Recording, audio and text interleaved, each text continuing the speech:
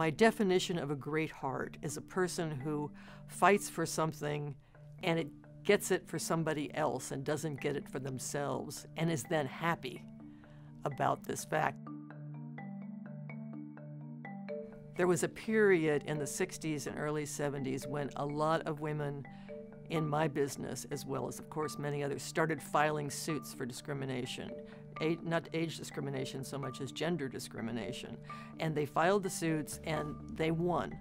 They won that transformation in our lives and in all of our industries, certainly including mine in journalism. But they didn't get the rewards because they had gotten in everybody's face and they were irritants and they were also older.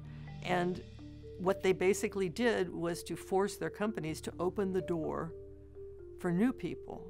And I was one of the people who just wandered in at that point in time into my career, and it was, oh yes, woman, please come this way. We'd love to do something here.